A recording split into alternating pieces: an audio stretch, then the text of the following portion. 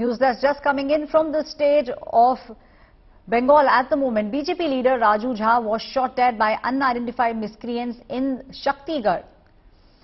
The police at the moment is saying there is a probe which is going on. They will arrest the accused very soon. The pictures that you see on your screens are of a BJP leader. His name was Raju Jha and he was shot dead by unidentified miscreants, and this took place in the state of Bengal.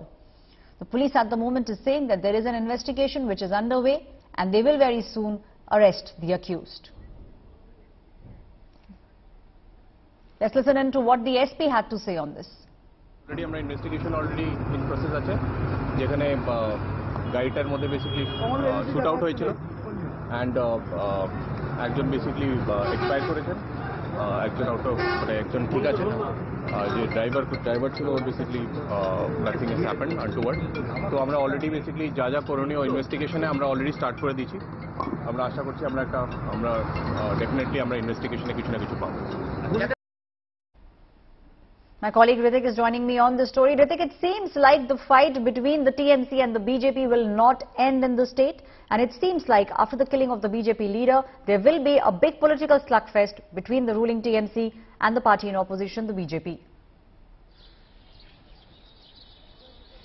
Right, Raju Jha, who hails from Durgapur, was a businessman and also an influential, and who was also considered to be a a coal mafia, and he hails from Durgapur. He was gunned down last evening on his way to Kolkata. He was on a SUV with his aides midway.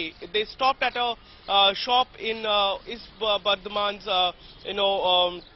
Shaktigrah, where some unidentified people were given to understand. They came and they barged into, they attacked him, and he was gunned down there. But it's unfolded a political slugfest amid this situation. Remember, he joined Bharatiya Janta Party ahead of 2021 election in presence of Dilip Ghosh. But as per the Bharatiya Janta Party is concerned, and they said that later he did not keep in touch with the party, but he considered to be a very influential person as far as the Durgapur is concerned, coal mafia is concerned. So his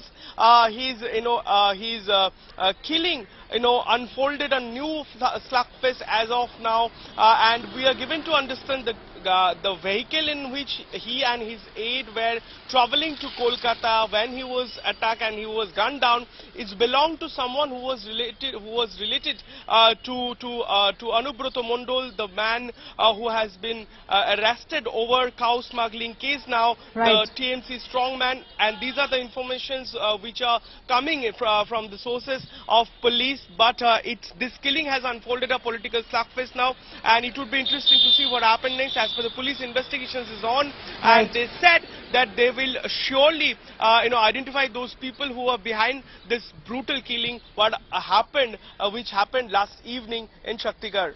Right, Ritik, thank you so much for giving us all those details. Now this will lead to a big slugfest between the TMC and the BJP. Now it's not just Bihar. Violent clashes over Ram Navami festivals shook the state of West Bengal also. Situation is tense in the state after communal clashes were witnessed in Havra amid the Ram Navami procession. Security has been beefed up in all the areas where there was violence.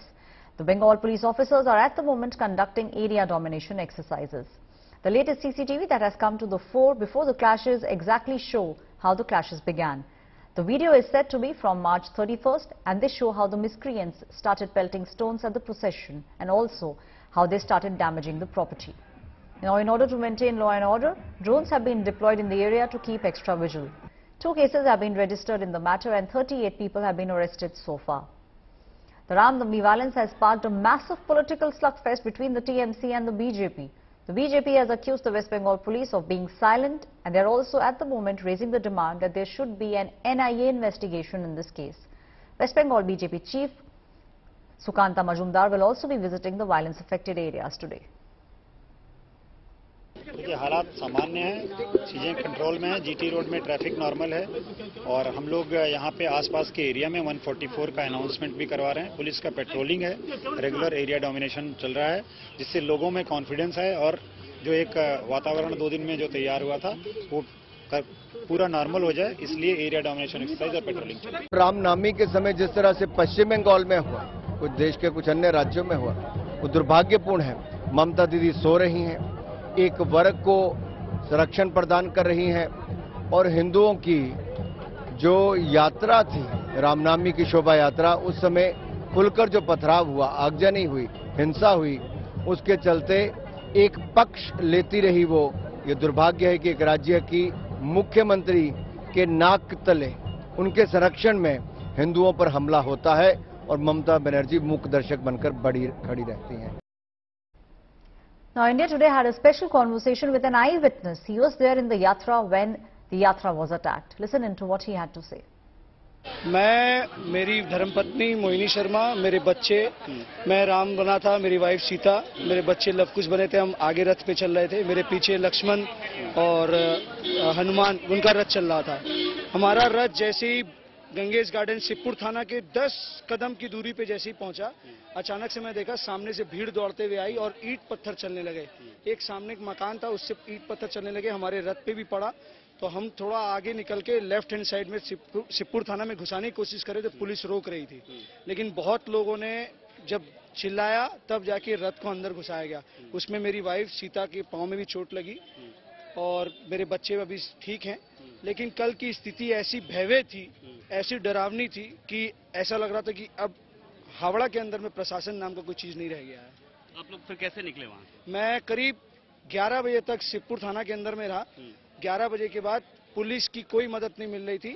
BJP और विश्व हिंदू परिषद, ये जितने भी लोग जो medical team Howrah hospital के अंदर में तैनात थे, उन्हीं में से एक एम्बुलेंस आई। मेरी वाइफ को, मुझे, मेरे बच्चे को और मेरे संग मेरा एक मित्र था रमेश राव, हम पांचों को उस एम्बुलेंस में भर के लाया गया हावड़ा हॉस्पिटल। हावड़ा हॉस्पिटल में डॉक्टर ने थोड़ा सा ट्रीटमेंट किया, फिर वो डिस्चार्ज कर दिए। फिर मैं अपनी गाड़ी से फिर अपने घर गया। पुलिस ने कोई बूंद मात्र भी कोई मदद नहीं करी पुलिस ने, हावड़ा पुलिस ने।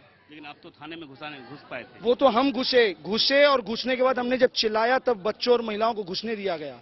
वहां के सीसीटीवी कैमरा को आप चेक कर सकते हैं, पुलिस तो गेट बंद कर चुकी थी।